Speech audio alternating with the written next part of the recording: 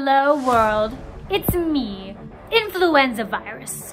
Everyone's been paying attention to COVID-19 lately. Seems like my popularity is on the decline. So I've been reflecting a lot on my next career move.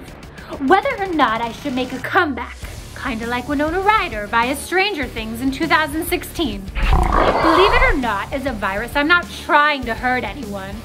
I'm just like anyone who's crying out for help, but it comes out in an unacceptable behavior. Kinda like Winona. In 2001, when she shoplifted from Saks Fifth Avenue in Beverly Hills, she just turned 30. Probably very depressed and reflecting on her age and where her career is going. I'm over 100 now, so I get it. COVID-19 stealing my thunder. Does no one consider me a lead virus anymore?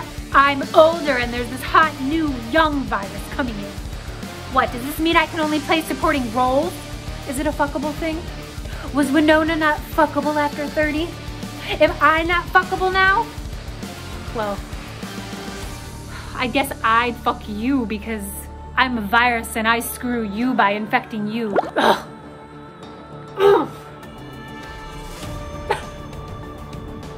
But when the world least expected it, Winona came back at 45. It wasn't over for Winona and it's not over for me. And hey, guess what? I'm actually married to Keanu Reeves because I once gave him the flu on the set of a movie. Get ready, because at my next award ceremony appearance, I'm gonna freak out. And not give a shit about the gifts later. I'm an old flu, but I can still fuck you. Thinking about getting the flu shot?